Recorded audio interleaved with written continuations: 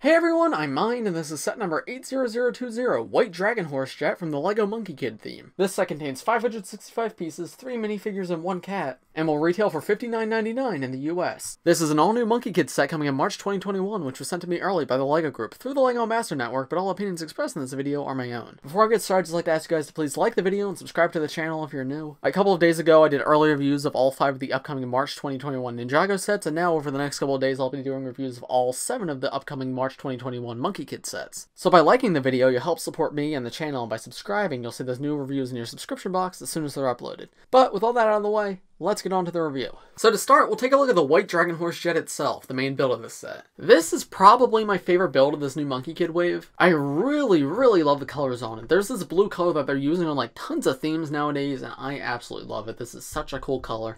But my favorite part of this is definitely the wings right here where they blend like the lime green into like the normal green into that bluish green. That's such a cool transition, and I love how they use the Nexonite shields to do it and everything. Like, it's genuinely just awesome. And that combined with the white all over, which is just such a blank slate of a color, it really makes those colors pop right there. Genuinely just such a cool and awesome design for a build. You can see this is a green blade coming out the back. This is the same blade that was used in Prime Empire, except it's green here instead of being like the trans lime green like that wave used. And it's just being used to like represent an exhaust out the back of the jet. You can see there's a few touches of gold all throughout. There's some stud shooters with like green studs shooting out. But that's about it in terms of like the broad details I can show you. So let me move the camera up closer so you guys can see the more intricate details.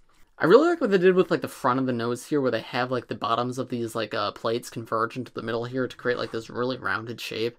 That looks really cool, and I don't see like that technique used very often, so it works really well here. Unfortunately though, this is my least favorite part of the build, the nose right here, and that's just because of the way it's designed. I get what they were going for. They were trying to make it look like a horse's face, and honestly, they did a great job. This does look like a horse's face. My only thing is I would rather it not, and that's just personal preference. I would rather it actually look like a regular plane, because I really like the color scheme design back here, but the horse nose at the front just doesn't do it for me. But maybe I would like it better if I was more familiar with the Monkie Kid source material. And again, I could see how other people would like this when I don't. It's just not for me. But it's also probably very easy to modify if I wanted to make it more plain-like. And it's not a huge deal, because it is probably the most minor part of the build, and the rest of it looks really cool. You can see some nice slope texture on the side of the build here. You can see a combination of the blue, the dark green, and the lighter green over here on the side. Little stud shooter right there, some curved pieces just create some like different kinds of texture.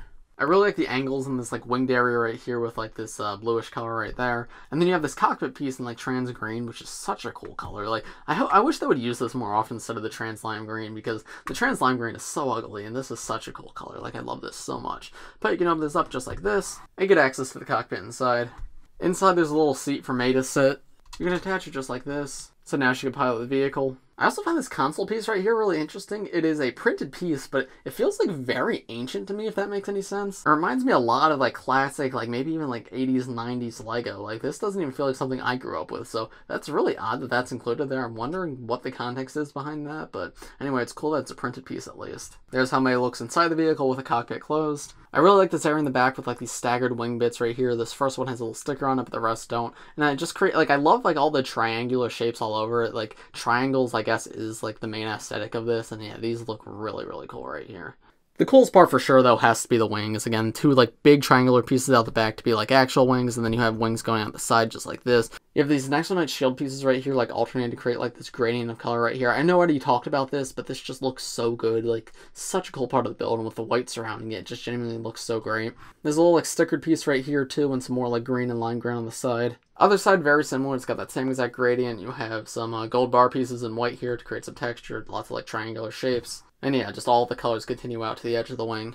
On the inside of the wings, you have some turrets, except only one of them is real. That right there is the spring-loaded shooter, but the rest of these are imaginary. And if you push back right here, the spring-loaded shooter can be shot out. Same thing on the other side here, and there's how it looks from the front. If you couldn't tell, these wings could also be articulated individually. You could have them in like a more downward position like that, or straight out like this. You can also have them like down all the way like this, but then it won't be able to lie flat on the ground, but I still think it's a really cool look for it. This entire vehicle feels like very space-esque, and the colors all feel like very pristine and elegant. Genuinely probably my favorite build of this wave. I like this one a lot. Before I move on to the side builds though, I just want to show you guys something that just really bothers me. As I said, this is probably my favorite build of this entire wave, but my issue with it comes in when I look at the price. As I said, LEGO sent this to me. I appreciate LEGO sending this to me. It means the world to me, but LEGO's not sending this to everybody, so I do want to like take into consideration how much this would cost a consumer when doing my review. And I'm sorry, but this is not a $60 set. I normally don't do this in my reviews, but I got out some other sets for comparison. So here is the Kai Fighter from Ninjago in 2020. This set was $40 and it contains about the same number of pieces. It contains about 50 less pieces, but it also doesn't come with the side build of this set, so most of those pieces are probably in the side build. And then this is Jay's Stormfighter from 2019, also from Ninjago. This contains about 70 less pieces than this set, so this set contains slightly less pieces than this set as a whole, but overall they're relatively similar size in terms of the vehicles. And if you look at the physical size too, they are about the same. This is a bit bulkier while this is a bit wider, but they're quite similar, and if you look at the piece counts, that lines up, so these should be a similar value. However, they're just not. This is $60 while these two are $40, and I'm sure like the conversion while it's different numbers will be similar in other countries. And I'm sorry, I just don't get why this is the way it is. Like, Monkey Kid is a LEGO original theme just like Ninjago is. They don't have to pay the Star Wars tax to Disney. Like, this should not cost any more to produce than this. So why does this cost $20 more? It does have a side build, but this has more minifigures, so like, what's the difference? If it was like a $10 difference, I could forgive it, but $20 is significant, and there's not that significant of a difference between these two builds. And that's my biggest problem with the Monkey Kid theme as a whole. You'll see that in a lot of these reviews that I'm doing. It's just, there's a lot of great designs, but a lot of terrible prices. But I know people don't always like when I talk about prices, so I'll move on to the side builds. I just want to express how frustrated that makes me, because I want more people to have the opportunity to get this set, but they can't, because it's just so expensive. Another thing with these two is, these two weren't LEGO Store exclusive, so they eventually went on sale for only $32. Well, this will remain $60 probably for its entire lifespan. But yeah, I'm on a tangent now. Let's move on to the side builds. So here's the side build included in this set, and I think this is actually really fun. You got like the classic like Fabuland street lamp there that you always see in modulars, but it's in black here, interestingly, which I don't know if I've gotten in that color before, so that's really cool. And then you have like the Spider-Man spiderweb piece here to like represent the spider characters that are in this theme. And with the way it's hanging, you can have someone like get caught up in the web just by attaching them to like that little stud in the middle. There's a little sewer grate in the middle too, which is a nice print. But the coolest thing is definitely this little machine right here. It's like a mystery capsule sort of thing. It reminds me of like when you go to the mall and there's like those little machines you can put a quarter in and you get like a little random toy in a capsule. That's what it reminds me of. Technically, like the design is very similar to the vending machine from the Ninjago City docks, like the cold drinks vending machine. But yeah, it's like a mystery capsule sort of thing. You can see like in the print right here, it has like a bunch of question marks. It says go. It's got like a mystery monkey, and then you can see like there's the mystery capsule right there. And then this like little display stand, the size is supposed to be like all the different things you can get, which is really cool. Obviously, this is a bit bigger than the ones you'd see in an American mall, but I still like the idea of it and allows it to be like actually working. So how it works, the guy comes with like a little foam print right here. You can also just use a money print if you have it, but that doesn't come in this set. And you stick it in this little slot right here, and you push in, and then a random capsule comes out. This one was like that little golden tile that you can see right there. And if we push it in again, we could probably get a different one.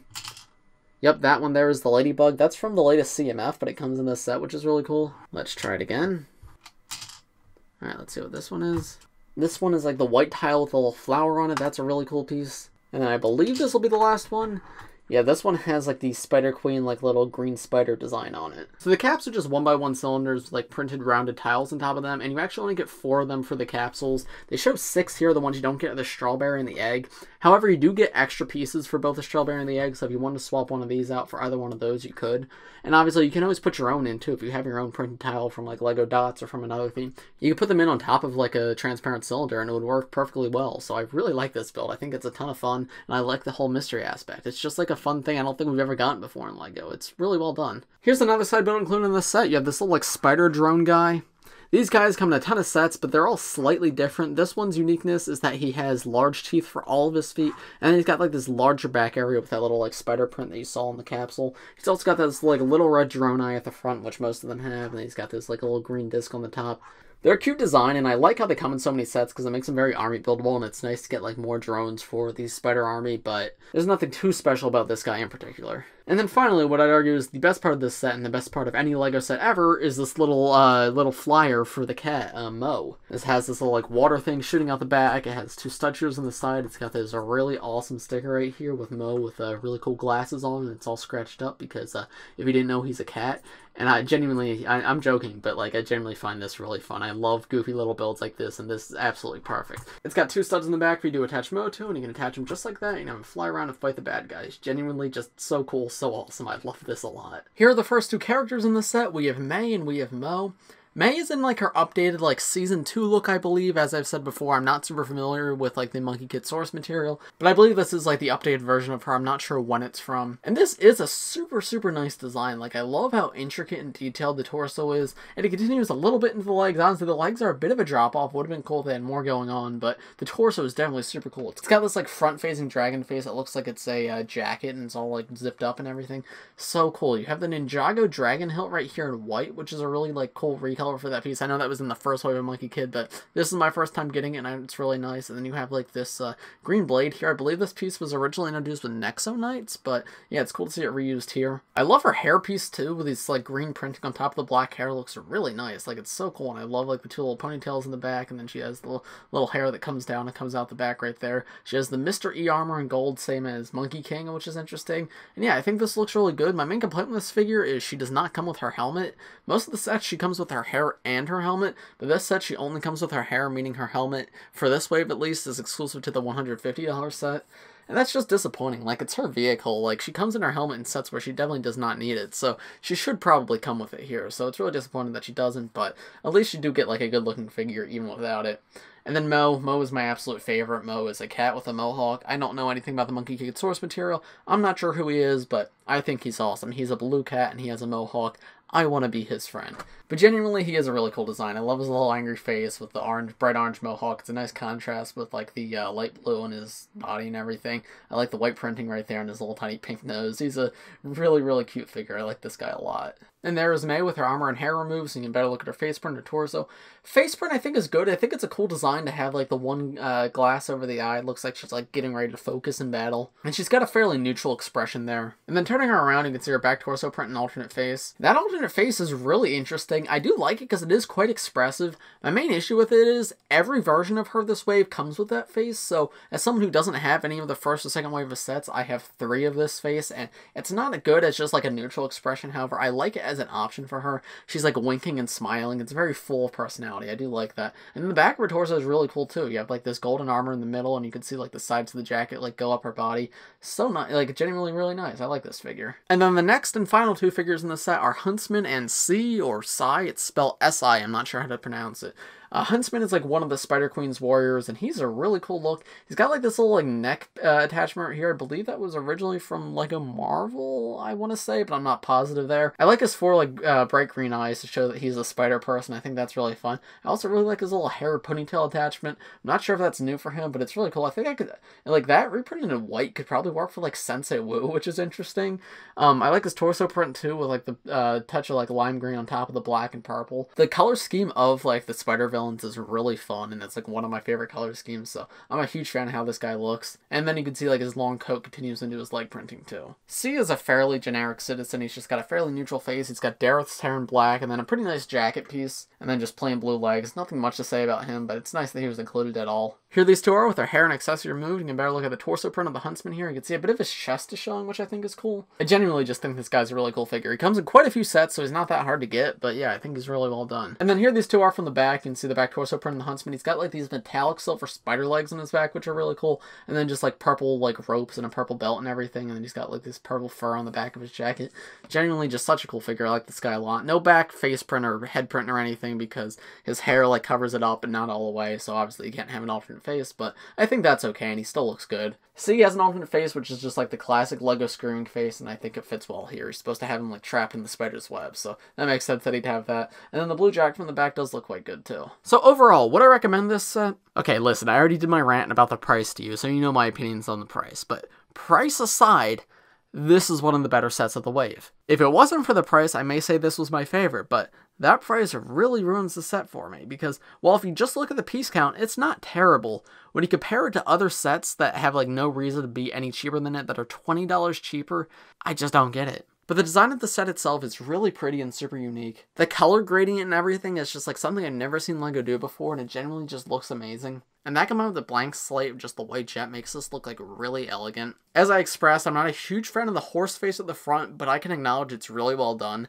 So if you like the idea of the horse face at the front, I'm sure you'll love this set, because it does do that really well. Huntsman is a great figure, but he comes in multiple sets, so he's not really a draw for this set in particular. And this version of May is good, but she doesn't come with her helmet, so you'll probably want to get her helmet some other way, so it's kind of pointless to get her here. Mo is nice to get. It's nice to get him in a cheap set. It's weird to see him in a set without Sandy, but I'm happy to get him because I think he's an awesome figure, and I genuinely just really like this little cat. Oh, and the side build is just fun too. I love the little, like, mystery capsule vending machine. That's such a fun idea, and they executed it so well. So yeah, I'd say as a whole, aside from the price, I would recommend this set. This is a pretty good one, but that price just really holds it back for me. But those are just my thoughts. Let me know what you guys think in the comments below. As I said at the beginning of this video, if you guys could please like the video and subscribe to the channel if you're new. I'm not sure what order these videos are going to be going up, but I'm reviewing all of the March 2021 like Monkey Kid sets. So if you go to the channel now, there's probably some other reviews, and there'll be more reviews over the next couple of days. So if you subscribe to the channel, you'll see them like as soon as they're posted. But I think that's all I got to say for this video. Thanks for watching, everybody. I'll see you in the next one. Bye.